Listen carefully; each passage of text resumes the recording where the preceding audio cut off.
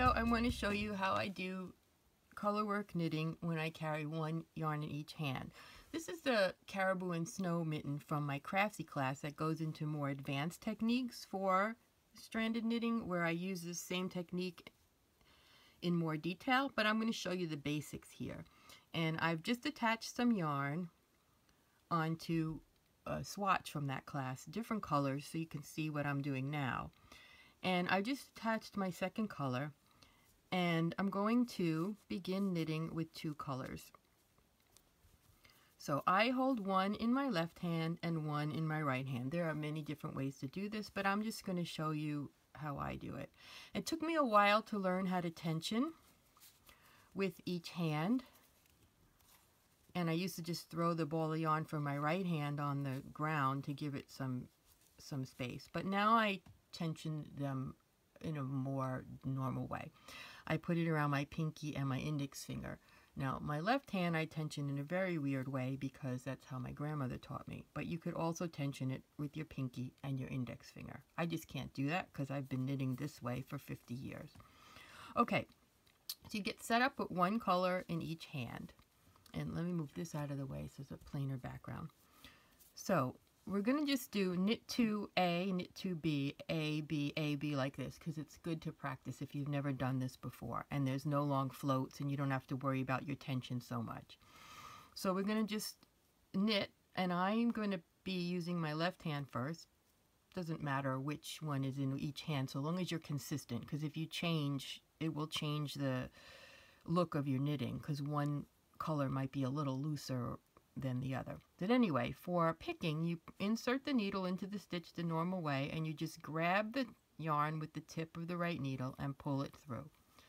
So this will take some practice for those of you who are used to throwing, but there it is. It's almost like crocheting, except there's no hook. Okay, and now when I start working with my right hand, put the right needle in the stitch the same way, because we're still making a knit, and I throw it around the tip like that. So I move my hand more to make the yarn go around the tip of the needle. Okay, and I'm just going to do 2, 2, 2, 2, and this is just practice, and you can do that and make some checks. You know, do 2 rows of this and then switch the colors, and that'll give you some practice. And then we will go on to something a little more complicated where you have longer stretches of each color. So go ahead and practice that, and I'll come back and show you what to do with longer stretches of each color. All right, you can see here I've done some rows of 2, 2, 2, 2, just going back and forth 2 to 2. It's good practice because you don't need a chart. So after I do that, and after you do that, I recommend you do some rows with 4 stitches of each color and just make some bigger checks. This is a really great practice. You can do a whole hat out of these patterns and get some really good practice. So I'm in the middle of a row here, and I'm just going to keep going and show you what's different when you have more stitches of each color.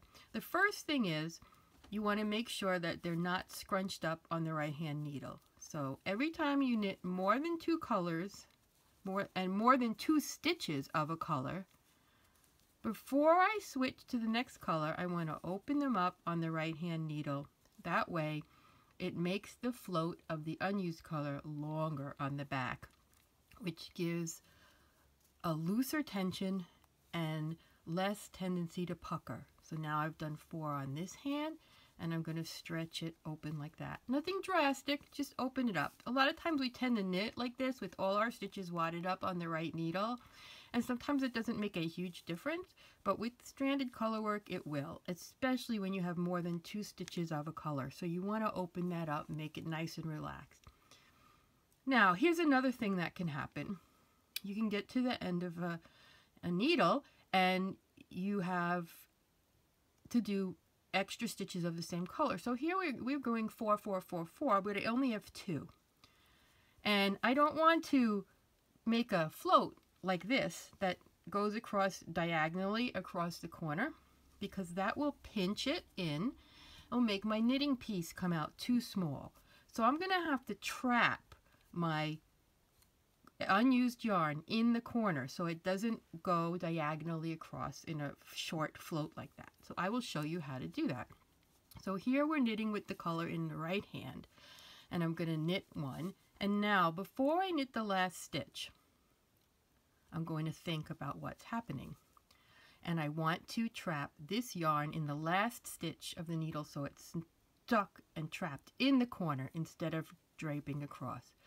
So I'm knitting with the yarn in my right hand, so instead of just knitting, I'm going to pull the left hand yarn forward and knit. And then when I take that left hand yarn back, it crosses over and it gets trapped. Can you see that? How it's going to be trapped? It's kind of crossed and twisted with this yarn in my right hand. So then when I go and finish on the other side of my corner,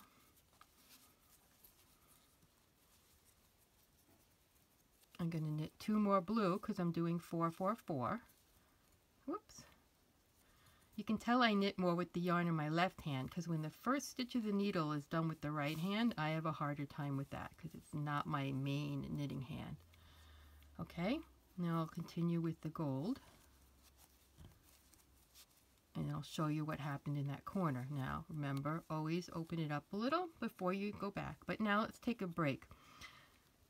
See how the gold, there's no float going across there? It's trapped inside that stitch, so it goes way around the corner like that instead of pinching.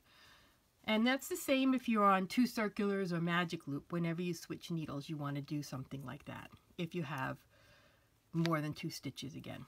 So I'm going to continue here across this needle and show you what to do if you have more than 4 stitches and you're working with the yarn in your left hand. Remembering to loosen it up every time I switch colors. And it becomes just part of the rhythm of your knitting, and it's not a big deal. You have to think about it at first because it's a new thing. Later it just becomes part of what you do. Okay, now I'm going to knit 1 gold, and then before I do the last stitch, I'm going to think about trapping. I want to trap the blue yarn. Well, I can't just put my needle behind it because it's way over here. It's not in a good place. So we have to do this little process that I learned from the Philosopher's Wool people in Canada. I love the way they explain it. It's a standard technique, but they explain it in a way I never forgot. They say pretend. So you pretend to knit with the yarn in your right hand. You pretend to knit with the yarn in your left hand, and you unpretend. And now you've crossed those strands, so when you knit with the gold, the blue gets trapped in the corner. It's the same thing, but it's just a different motion. And it gets quicker as you go more, but the first time you do it, it's slower. But I always say pretend, pretend, unpretend to myself. Now see, that's trapped there right in the corner. And when I start knitting with it, it's not going to go from here to here. It goes around the corner. That's all you need to know for knitting with 2 colors for basic patterns like this is my Arab American simple pattern.